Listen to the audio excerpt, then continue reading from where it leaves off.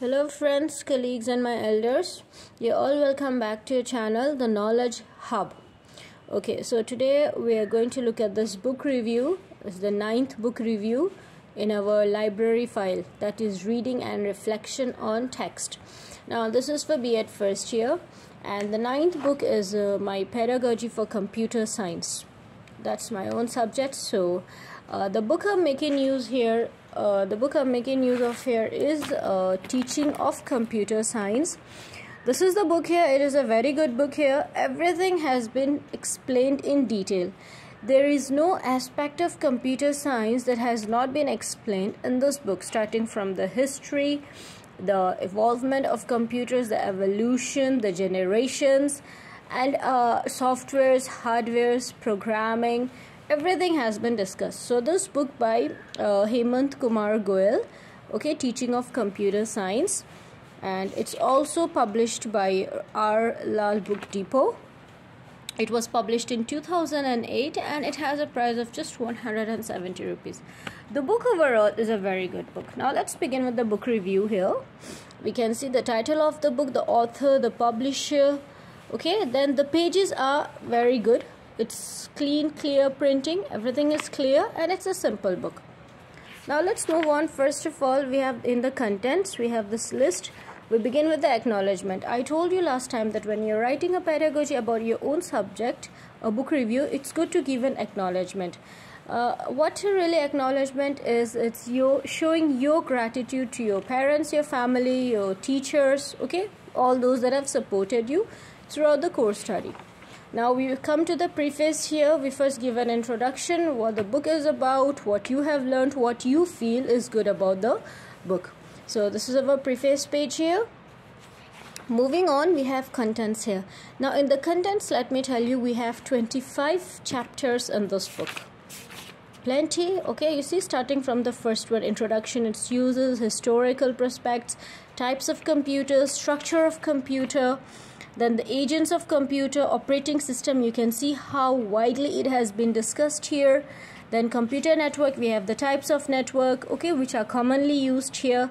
What is the connectivity that has been used, okay. Then word processing and Microsoft Word 2000. We all know about Microsoft Word, okay, in which we type, we edit, we have different fonts. Then we have electronic spreadsheet, that's Microsoft Excel. Then we have the DBMS, that's the database management system. That's how we're going to arrange our data, how it is going to be stored, the arrangement, the easy accessibility, the reduction of repetition. Okay, all these things come in our DBMS. Then we have programming and programming languages. We have from the start which computer program started in the very beginning, which computer understands easily. Then we have the specific programming languages, that is for software specific, business specific, things like that. Then we have CorelDRAW. Okay, we have heard about CorelDRAW, Adobe Photoshop. Softwares like this are used for designing, editing. Moving on, we have accounting, package tally, security or safety of computer, aims of teaching computer science, objectives of teaching computer science. Then we have content analysis or determining the teaching points, methods of computer science teaching. Then we have the curriculum of computer science, teacher of computer sciences, computer laboratory, computer library, computer teaching and evaluation, objective type test, and finally lesson plan. Okay, so you see these are the 25 chapters that have been discussed widely in this book. We have them here in our file. We have to list them in our file as well. Then after the contents,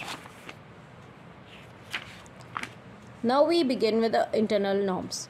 Internal norms, we're going to start with the definition about what a computer is, how this word was coined, then the history, some evolution of it, and why do we use computer systems. So we have the definition here. This word has been obtained from the word compute, which mainly means calculate or count. In the olden days, it was mainly used for calculation, but with improvement, with development, with modernization, now what else does it perform? Input of data, storage of data, processing of data, output. These are the commands, the instructions that we can give to a computer system. And then where are computers used nowadays? They're used in education and teaching, weather forecasting, banking and accounting, scientific research, space science, military and defense, food production companies, and business. Moving on, why computers? What are the characteristics of computers that are so much in use nowadays? Then we have the history of computers. It first started with an abacus, which is a calculating device, and moved further to these. And then the generations. We are still in the 5th generation now. Now this is the structure of a computer here. We have the memory, the input, output, and then we have the arithmetic and logical unit, which comes in the CPU. Okay.